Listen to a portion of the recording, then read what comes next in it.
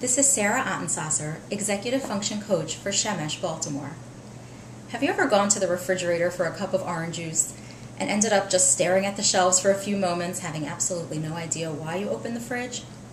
How many times have you misplaced your keys, resulting in being late for work or an appointment? Does one of your children require continuous cues and a steady stream of directions in order to get ready for school in the morning or for bed at night?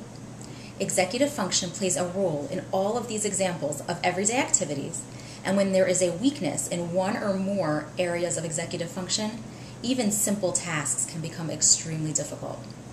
Join me on April 18th as I define and describe executive dysfunction, how it affects the lives of so many children and adults, and what we can do to accommodate and remediate the implications of this disorder.